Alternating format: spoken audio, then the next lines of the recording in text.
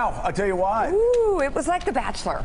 It was, you know, I liked it. It's very interesting. In terms of a rollout. It's very interesting that we've been talking about the chaos, but it's very interesting that the second he walked up to the microphone, you could tell he was in his element. I always have theories that presidents are great at some things and not so great at some things.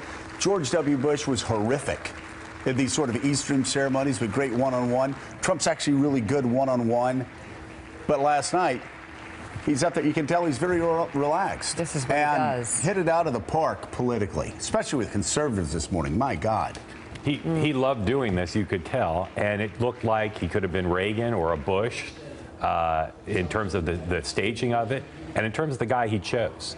He chose a guy with impeccable legal credentials, and he celebrated him for that. And so for all the unorthodox things Donald Trump has already done as president, this could not have been a more standard Republican pick, saying this guy's like Scalia, but you look at his resume, you look at his demeanor, and you look at the way he was rolled out, and it could not have been more standard and more powerful for the politics of the Republican Party. Whether he gets confirmed or not is another issue. Also more powerful for middle America as far as looking at their president. Now, of course, a lot of stuff's going on over the weekend. A lot of people walking past their TV sets seeing protests, this, that, but last night, Willie, 8 o'clock, when he had announced this all along, I can tell you in my house, I called my daughter down, Kate, 13. I said, come on down, let's watch this, because whoever he picks is going to be at the Supreme Court when you're 40 years old. Let's watch this. And I expect the numbers are going to be pretty huge. And again, the second he walked up to that microphone, you're like, oh, wow, he looks comfortable. Looks like he's been there for a very long time. Yeah, I mean, as disastrous and amateurish as the rollout of the executive order was, this was good and professional. I mean, this was well done. And for some Republicans and conservatives who've gotten a little queasy over the last 2 weeks, boy, did this bring them together last night. You couldn't find a conservative either in that room, which became sort of a spin room afterward, senators across the board, to leading conservatives in media, leading intellectuals all across the board, thrilled and energized by this pick. And also, Mika, even networks that have been openly hostile toward him, talking about how this was extremely successful rollout. Well, I think it was in his sweet spot. It was really, this is what he does. He likes to create drama. He likes to do the big reveal. He likes to have people waiting until the very last second. And on every level, including the fact that it was really organized and well produced, and had sort of a wonderful flair to it that was, you know, extremely high end, so to speak. This was Donald Trump doing what he knows how to do, which is an event. I remember when we went to New Hampshire in the primary, and he wanted us to see backstage how his events went. And I was like, this is all incredible compared to... She actually said, as we were walking, she said, this is a TV producer. This is somebody who understands how to put this stuff together, which, again, completely opposite of what we've been talking about on this show the past several days. That's staging. It's very interesting. Yeah, the staging, like we said, was horrific earlier on the Stephen Miller stuff and because things and like government got in the way. In this case, though, I was talking to the White House yesterday.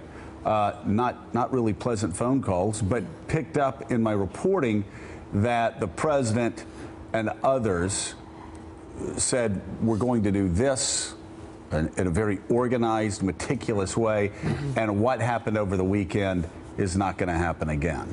Well, we'll see about that. Yeah, we'll see about that. But look, I mean, this should have been, again, not to take anything away from it, he put out a list in the campaign of people he would consider. It was a very mainstream conservative list in order to reassure Republicans who weren't sure about his ideological credentials. He stuck with that. He had a long time to think about this. He had a list.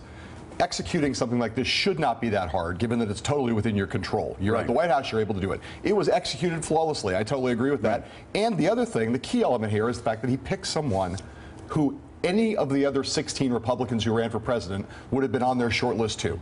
This guy is, for all the abnormal elements of Donald Trump as president, this was a normal pick. And within the Republican, as you know, more than any other issue, for most of the people voting in a Republican primary, and I'm one of them, it's about the Supreme Court. Sure. There's a recognition This is why who they he elected him. picks will determine. So there are the never-Trumpers, few less never-Trumpers this morning, and some even going into middle territory. Because, again, for people that don't realize this, I mean, it's this way for liberals as well, but for conservatives, Willie, this is what matters most to them. Yeah, I was talking to somebody last night, a conservative, who said almost exactly that. They said, people ask me, how could you vote for Donald Trump? I said, why did I hold my nose and vote for Donald Trump? For this moment tonight, for what happened right there. For me, it was all about the Supreme Court. If Hillary Clinton had become president, this would have been a completely different court, given that this will end up being a swing vote. And Mika, the thing is, you have now Kennedy, who, after seeing this pick, may decide to retire over the next 4 years.